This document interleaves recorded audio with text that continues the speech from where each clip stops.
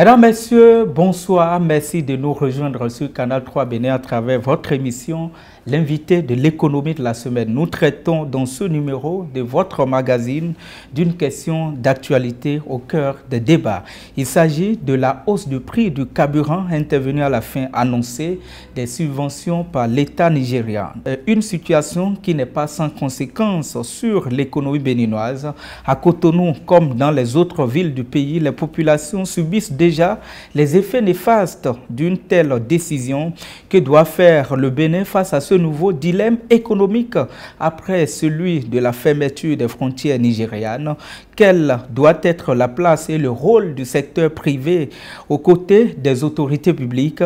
Que proposent les patrons d'entreprise, les chefs d'entreprise donc? Pour répondre et analyser tous ces pans de cette actualité, nous avons l'immense plaisir d'avoir avec nous M. Mama Taïro.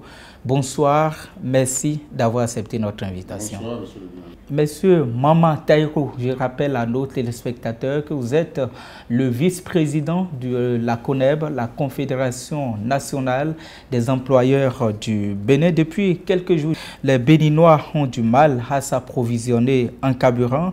À peine la fin des subventions annoncées par l'État nigérien avec son nouveau président, eh bien, les prix ont pratiquement triplé à certains endroits.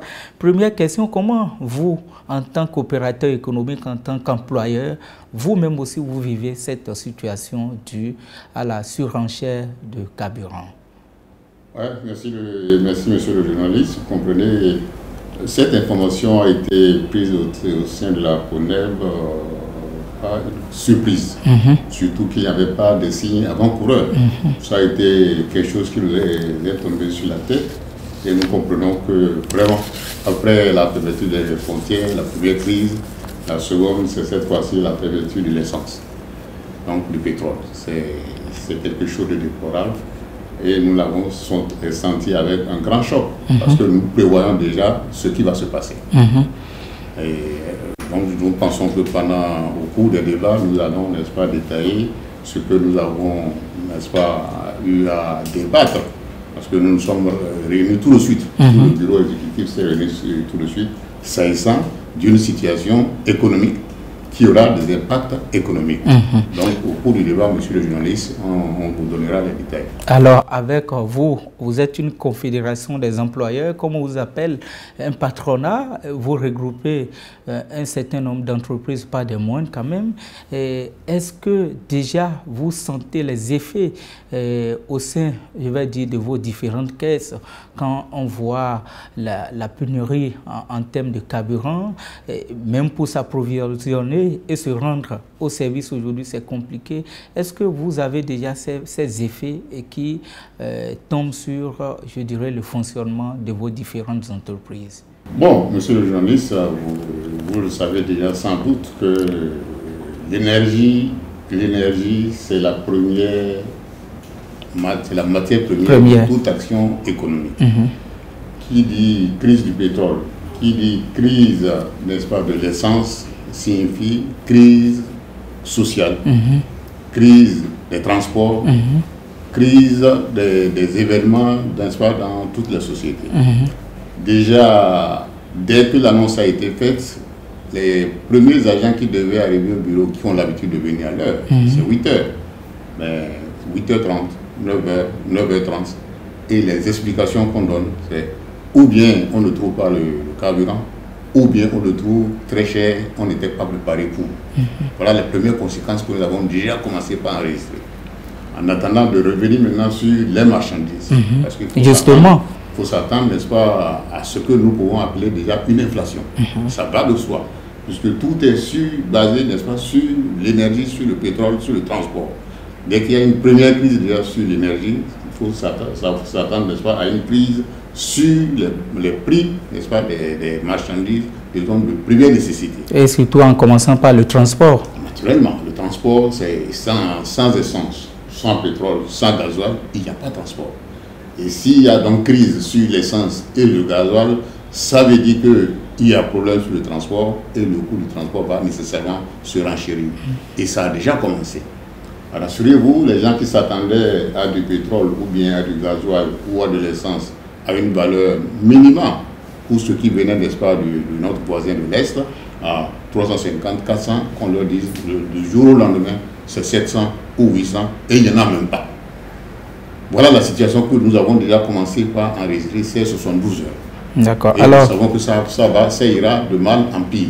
Alors, pendant la fermeture des frontières nigérianes aux commerçants, votre organisation patronale, je vais parler de la CONEB, la Confédération nationale des employeurs du Bénin, avait déjà fait quelques actions, quelques propositions au gouvernement de la République du Bénin. Cette fois-ci, quelle est la première action que la CONEB entend-elle mener pour contribuer à juguler ou à trouver une solution à cette crise nouvellement née? Bon, nous pensons que nous, au niveau de la CONEB, pour les premières réflexions que nous avons déjà commencé par les bases des premières réflexions, n'est-ce pas, jetées au niveau de la CONEB, c'est que nous nous sommes dit, vraiment, il est temps qu'il y ait une véritable coopération entre le Nigeria et le Bénin. Et qui dit coopération signifie l'implication directe des opérateurs économiques que nous sommes. Comme vous l'avez si bien dit, la CONEB regroupe aujourd'hui 140 sociétés, pas les moindres. Nous sommes partis des petites et moyennes entreprises jusqu'au BTP, aux grandes entreprises. Donc tout le grand secteur, et surtout la majorité des acteurs économiques se trouvent, n'est-ce pas, au sein de notre confédération.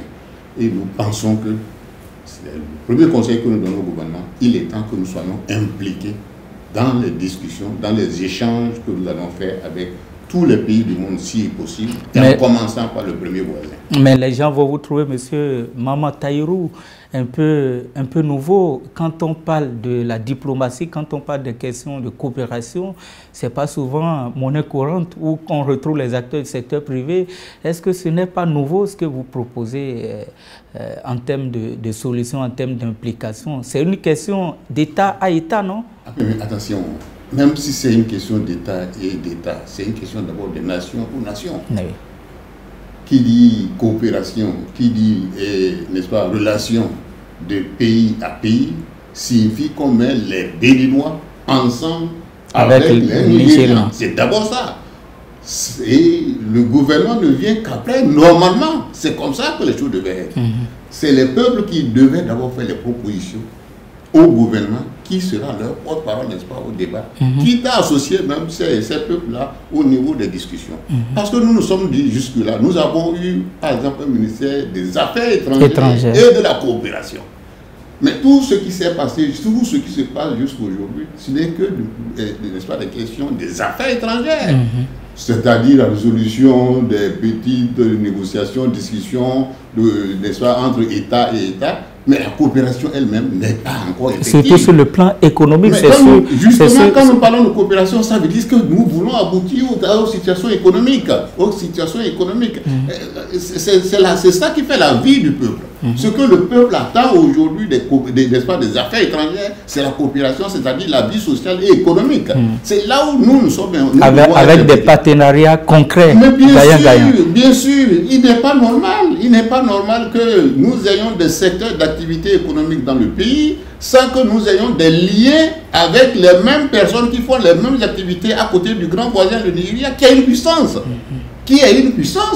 Ce n'est pas normal qu'on dise qu'au Bénin, voilà, il y a tel secteur d'activité qui fait telle chose, qui fait tel chiffre d'affaires, et même en petites et moyennes entreprises, et on sait que les mêmes structures existent au Nigeria, mais aucune coopération n'existe, aucune relation n'existe. Aucune relation n'a été tissée entre ceux-là. C'est pas normal. Ça veut dire que 70 km de l'autre. Ça veut dire qu'il y a quelque chose qui manque. Et ce qui manque, le secteur privé n'a jamais été impliqué, n'est-ce pas? Vous avez vu dans les autres pays de l'Union européenne. Mais attendez. Même la Chine. Mais attendez, surtout la Chine. Quand le président chinois se déplace, l'avion est rempli. L'avion est rempli des hommes d'affaires, des opérateurs économiques. La dernière fois, ou bien les derniers déplacements de Macron, c'est les trois quarts des investisseurs français. C'est ça. On vous dit, mais ça ne peut que être comme ça, puisque c'est les peuples que vous voulez unir. Vous vous battez, les gouvernements se battent pour les peuples. Mais laissez les peuples, n'est-ce pas, eux-mêmes, n'est-ce pas, échanger entre eux. Ça n'existe pas. C'est ce que nous voulons créer aujourd'hui au niveau de la coopération, au niveau, n'est-ce pas, de la CONEB, comme nouveauté que nous proposons. Monsieur Maman, vice-président de la CONEB, si je comprends bien, avant de revenir sur les aspects de partenariat stratégique basé sur le volet purement économique, j'ai envie de vous demander, est-ce que ce débat, ce nouveau débat qui est né de cette, je vais dire, la fin de la subvention du carburant par l'État nigérien, qui a pris, je vais dire, une mesure aussi pour développer son économie, on ne peut pas leur en vouloir. Mais est-ce que ce débat ne vient pas encore relancer celui qui disait que le Bénin est d'une manière ou d'une autre dépendant du Nigeria sur le plan économique? Qu'on le veuille ou non, il y a toujours une dépendance, il y a toujours une interdépendance. Donc vous voyez beaucoup plus une dépendance mutuelle, une interdépendance. Je vais vous donner un petit exemple. Vous savez que quand les affaires étaient si florissantes au niveau du port de Cotonou en matière de véhicules d'occasion, c'était des milliers de véhicules d'occasion qui traversaient Cotonou. Le port de Cotonou pour le Nigeria. Nous avions jusque-là pensé que c'était une activité qui, en fait, bénéficiait, n'est-ce pas, les Béninois tout court. Mais ce que vous oubliez, c'est que quand l'affaire a commencé 3 mois, 4 mois, des Nigériens de la zone sont venus nous voir. Mais vous avez pensé que cette opération ne faisait que vivre aux Béninois. Mais le corridor, nous vivions de ça en tant que Nigérians et nous étions heureux. Donc, s'il n'y a pas cette interconnexion, interchange entre les peuples, on ne peut pas parler, n'est-ce pas, de développement économique. Les choses commencent par là. Donc, quand nous proposons, n'est-ce pas, que la coopération ait, n'est-ce pas, une implication avec les opérateurs économiques, c'est pour élargir, n'est-ce pas, ce débat-là. On ne peut pas comprendre que le président chinois se déplace de la Chine avec des investisseurs, n'est-ce pas, chinois à Lagos, et que du Bénin, qu'on se déplace sans aucun opérateur économique, sans aucun opérateur privé, n'est-ce pas, pour la négociation. Ce n'est pas normal. Ce n'est pas normal. D'accord. Et nous voulons ramener, n'est-ce pas, les pendules à l'heure. D'accord. Alors justement, pour ramener les pendules à l'heure, avec ce énième choc, vous l'avez rappelé, vous avez d'ailleurs bien fait de le rappeler, la fermeture des frontières, il y avait beaucoup de guéguerres, beaucoup de polémiques aussi, des non-dits.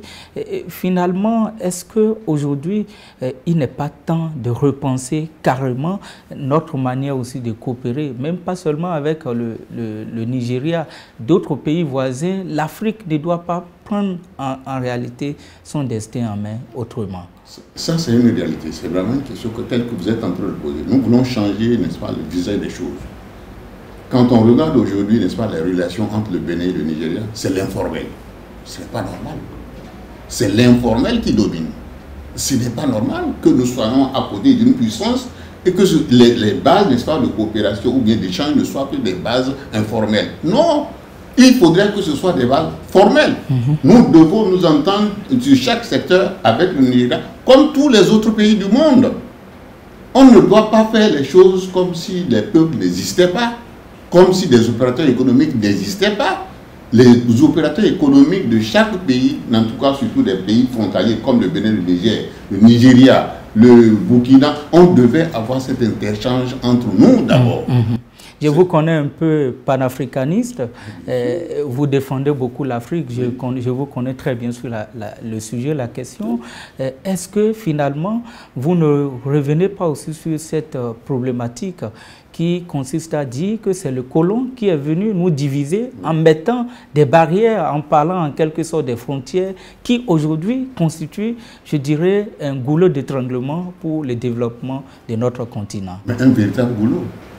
Quand vous lisez l'histoire, l'actuel président élu du Nigeria, M. Bola, mais quand la situation, il était en crise, n'est-ce pas, au Nigeria, il a trouvé refuge tout de suite au Bénin. Il est resté à Porto-Novo, accueilli par des Pornoviens. Il s'était même dit presque béninois. Mais moi, je suis partant d'un fait que si jamais nous avions mis les bonnes coopérations entre un pays, entre le Bénin et un pays comme le Nigeria, nous n'aurons pas besoin de l'extérieur. Nous n'aurons pas besoin de l'extérieur. Ou nous aurons besoin de l'extérieur, n'est-ce pas, au minimum. Je vous donne un petit exemple. Au temps de, je crois que c'était le régime de Kérékou, bien quel régime.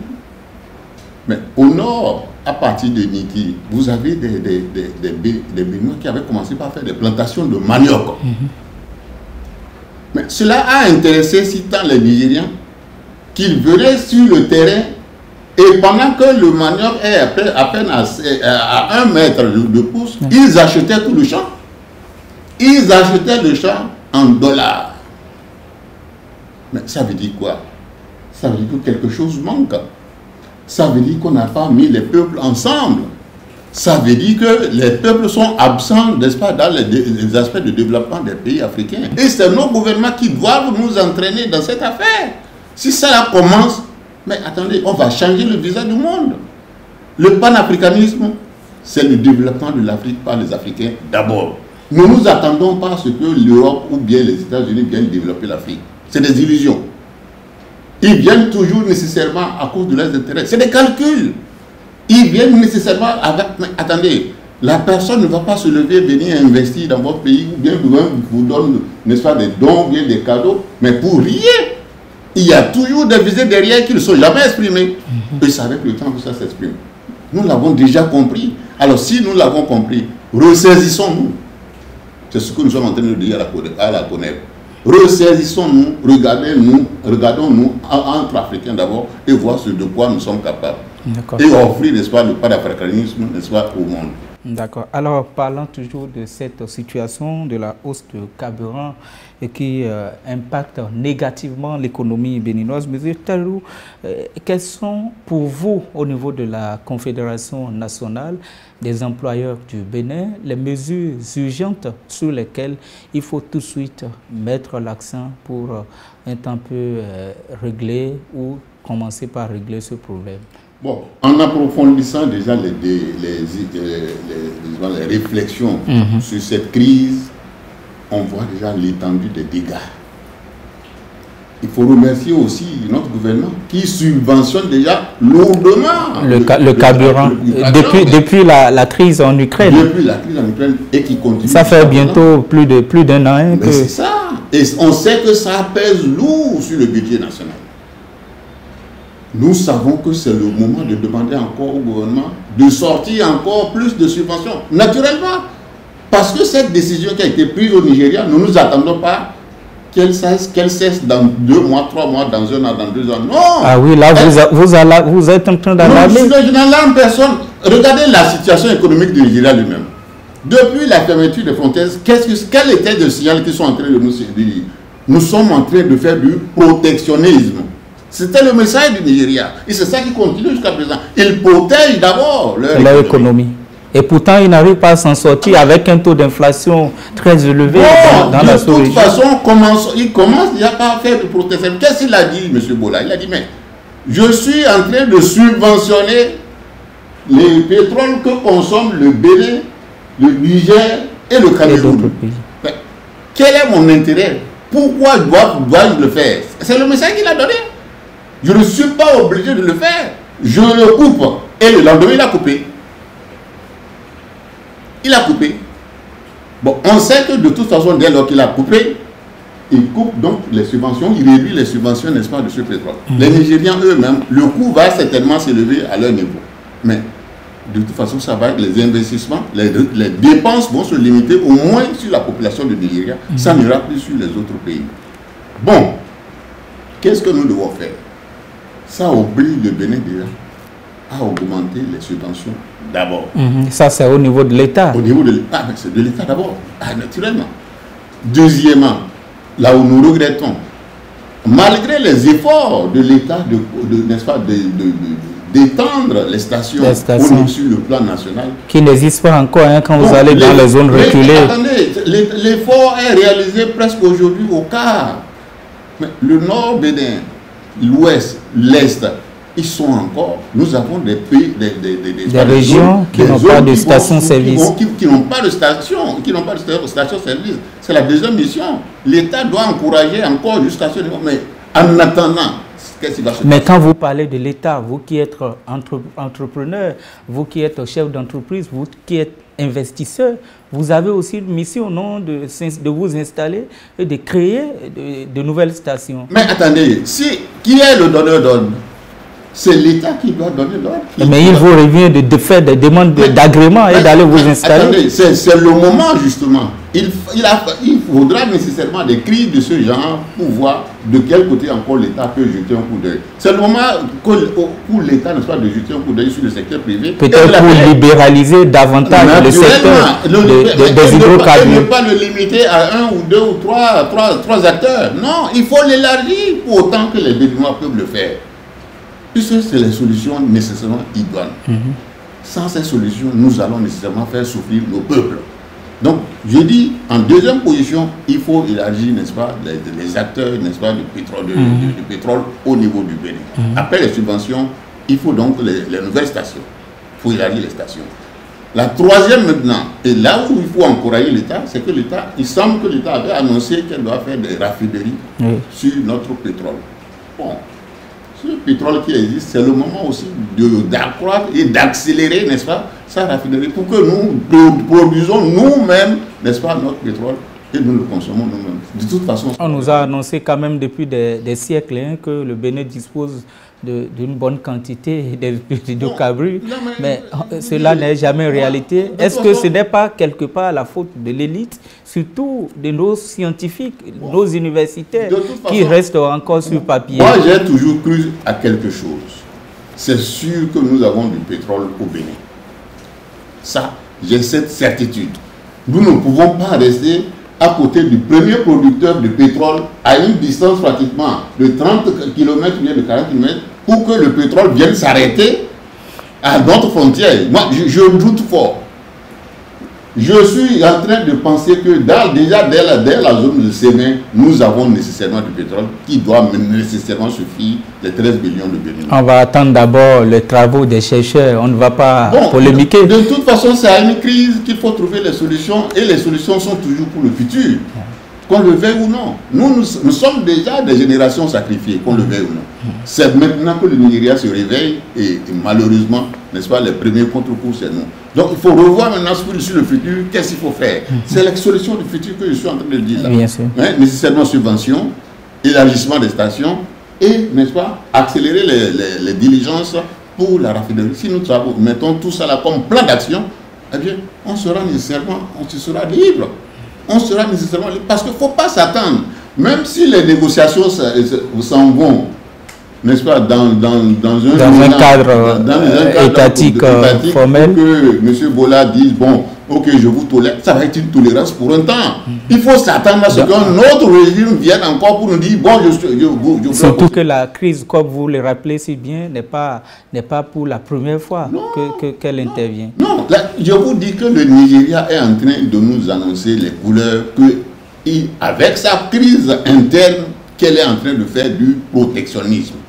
Quand un État est en train de faire du protectionnisme, vous qui êtes à côté, vous devez prendre des dispositions, n'est-ce pas, pour, n'est-ce pas, vous autodévelopper. Alors, dans certaines opinions, certains pensent que le Bénin aussi, qui fournissent d'autres matières premières au Nigeria, doit fermer ses portes. Est-ce que cela est une solution durable, conséquente? Non, cela n'est même pas une solution. Ça va être, n'est-ce pas, un pot de fer contre un pot d'argile. Non, ce n'est pas possible.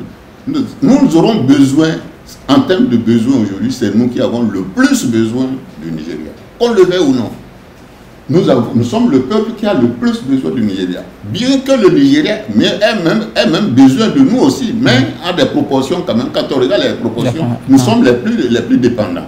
Donc autant, n'est-ce pas, essayer d'approfondir et d'élargir encore, n'est-ce pas, une coopération de façon à ce que, n'est-ce pas, les intérêts aillent des deux côtés, du Nigeria et du Bénin, c'est tout. Alors, de belles idées de la CONEB, la Confédération nationale des employés du Bénin. Monsieur le vice-président, et comment vous travaillez avec les autres organisations patronales, le patronat, la CCI Bénin et d'autres acteurs du secteur privé pour que vous puissiez parler d'une même voix et surtout pour que votre voix puisse davantage vite porter auprès du gouvernement? Vous ne saurez si bien dire. Ce matin, quand j'ai su hier que nous devons nous rencontrer avec vous, j'ai fait appel à la CCIB et j'ai demandé à parler aux responsables de la coopération au niveau de la CCIB. Je l'ai eu. Et avec lui, j'ai échangé tel que je suis en train d'échanger avec vous. J'ai dit, si une structure d'État ou bien une structure dans le pays doit pouvoir aller dans le sens d'une véritable coopération, mais c'est vous qui devez lancer les premières idées en tant que chambre de commerce et d'industrie du Bénin. Ça ne doit pas se limiter avec, n'est-ce pas, les rapports que vous avez avec la chambre de commerce et d'industrie du Nigeria, qui ne sont que des rencontres circonstancielles. Nous devrions avoir en votre sein, au niveau de la CCIB, une structure d'échange de plusieurs secteurs, peut-être même des échanges quotidiens ou bien mensuels avec le Nigeria. Il faut y penser, monsieur. Nous pensons que si la CCIB, n'est-ce pas, lance l'idée avec nous, la CONEB, et avec le CNP, les trois réunis, qu'on aille rencontrer, n'est-ce pas, l'État, le gouvernement. Voilà, le gouvernement, voilà ce que nous proposons en tant que secteur privé. Il n'y a pas de raison que, n'est-ce pas, le président Talon nous écoute. Il va nous écouter et nous élargir les portes. Je crois que c'est ces actions-là qu'il faut mener.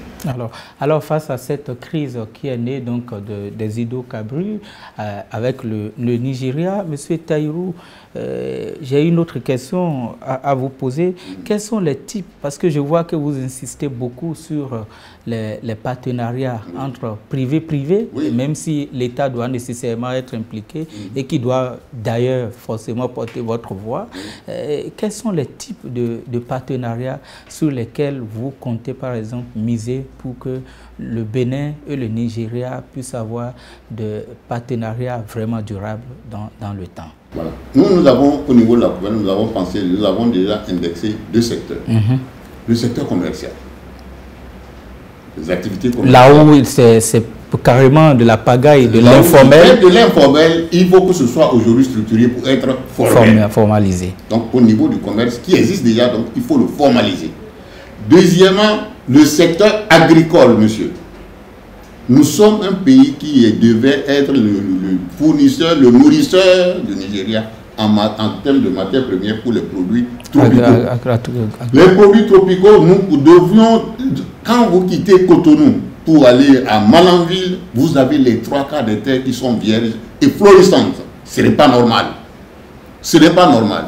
On pourrait en faire des zones, n'est-ce pas, spécialiser des zones qui, sur le manioc, qui, sur le mil, qui, sur le maïs. Et on est sûr qu'en produisant tout ça là, en mettant, n'est-ce pas, les secteurs entre eux, le Nigeria est preneur. C'est sûr que le Nigeria est preneur. Et ça ira très très vite. C'est ça qu'il faut faire, monsieur. Donc, en dehors du secteur commercial, nous disons le secteur agricole, les deux là, si on peut déjà commencer par ces deux secteurs, eh bien, ça va nourrir le Bénin, ça va nourrir le Nigeria et les développements. On verrait déjà pointer les signes, n'est-ce pas, annonciateurs du développement du Bénin. Mais quand vous parlez des produits tropicaux, le cajou et le soja, c'est toujours d'actualité au Bénin. L'interdiction de les exporter par la voie terrestre, est-ce que cela ne pourrait pas diminuer l'ardeur de nos cultivateurs, de nos paysans qui font quand même des efforts pour produire et en produire davantage? Bon, vous avez, comme vous l'avez cité, le cajou et le soja, bon, ça c'est des produits classiques. Nous voulons diversifier parce que nous avons des terres qui peuvent produire autre chose. Il ne faut pas s'arrêter seulement à ces deux produits. Nos terres peuvent produire beaucoup de choses. Vous avez des zones qui vont vous faire aujourd'hui pratiquement du maïs sur des hectares. Sur des hectares. Et on est sûr que ces hectares-là, si on met tous les moyens pour, n'est-ce pas, en faire une production, quelle que soit la quantité, je dis bien, quelle que soit la quantité de production que nous mettons en vente avec le Nigeria va les prendre automatiquement. Surtout avec sa population d'environ moins de 200 millions. C'est une population qui est nécessairement dans le besoin. Quels que soient les efforts que le Nigeria est en train de faire, le Nigeria sait que ces efforts sont insuffisants. Et qu'il aura besoin des petits pays comme les nôtres, avec nos terres, n'est-ce pas, que nous allons mettre en valeur, lui donner des produits dont il a besoin. Il importe aujourd'hui du maïs. C'est un pays qui est en train d'importer du maïs. Le manioc, avec tous les autres produits du manioc, tous ces produits sont importés, bien que ce soit produit encore au Nigeria, ils en importent encore à des milliers de tonnes. Donc pourquoi ne pas commencer par le Bénin et les produits et aller les vendre là-bas? D'accord. Alors parlant toujours de cette coopération basé sur, essentiellement sur la diversification et surtout un accent sur le secteur privé.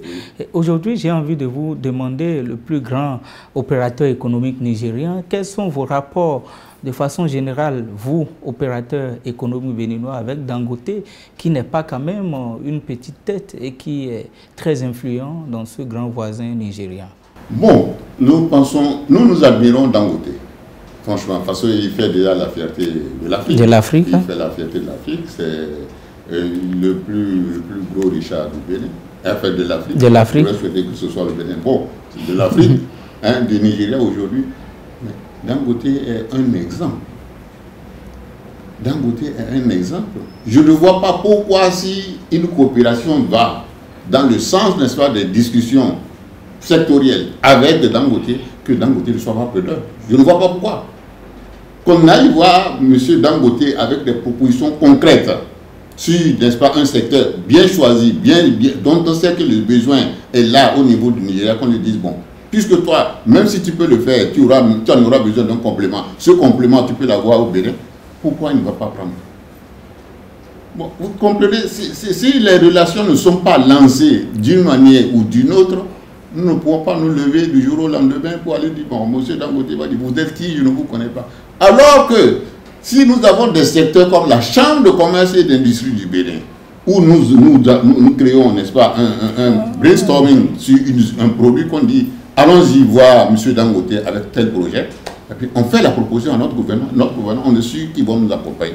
Et tout de suite, Dangote va comprendre que c'est sérieux. Donc pour vous, M. Taïrou, oui, vous ne voyez pas dans le même sens que ceux-là qui pensent que c'est l'inauguration de la raffinerie de Dangote qui a fait que, ou du Nigeria, qui a fait que l'État ne veut plus subventionner, qu'on veut plonger le Bénin, plonger son économie? Non, on veut lier les choses qui ne sont pas liables. Non, Dangote avait déjà son projet de raffinerie. Parce que le Nigeria avait besoin de raffinerie. Ça veut dire que tout le pétrole qui était produit était un pétrole brut qu'ils exportaient. Et ils achetaient pratiquement, le pétrole là. Alors qu'ils ont la ressource, la matière première. C'est eux qui ont la matière première, le produit fini, ils l'achètent très cher. Parce que subventionné, pour ne pas... Parce que le coût d'achat qui leur revient fait que s'ils doivent le vendre nécessairement au Nigeria, ça va leur revenir très cher. Donc d'un côté devient là comme un appui. Un peu comme quelqu'un qui transforme le pétrole brut.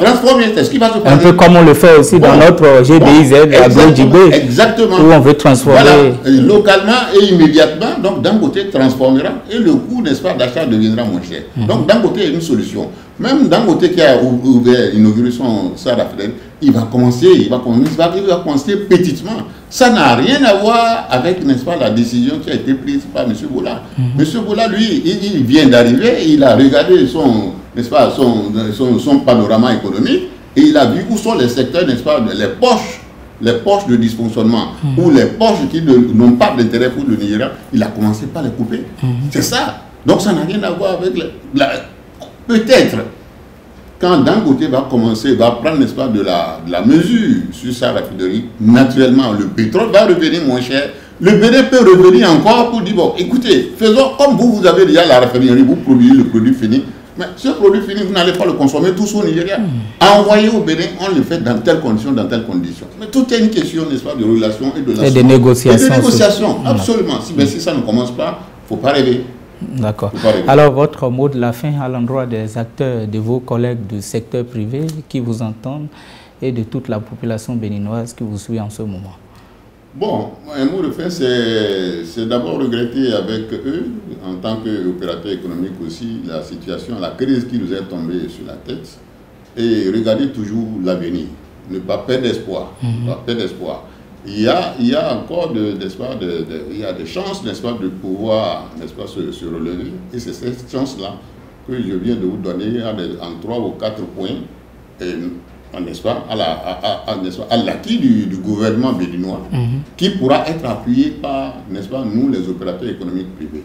Donc, ne perdons pas espoir. Nous avons connu des crises plus lourdes avec, n'est-ce pas, ce grand voisin, mais du fait que c'est un voisin indispensable, il faut toujours, n'est-ce pas, prendre ses responsabilités et commencer par émettre des idées du genre, de celles que nous sommes en train de mettre, et à développer aussi en coopération avec le gouvernement béninois. Nos universitaires aussi qui sont restés le plus souvent silencieux, ils sont dans les papiers.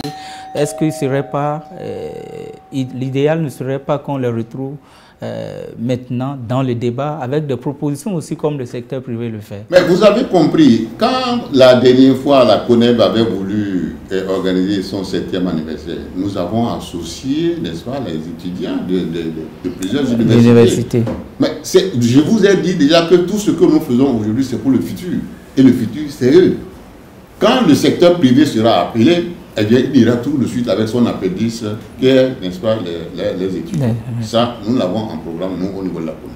Monsieur Mama Taïro, vice-président de la Confédération nationale des employeurs du Bénin, on a parlé de cette nouvelle crise née de la subvention, la fin des subventions annoncées par l'État nigérien avec son nouveau président.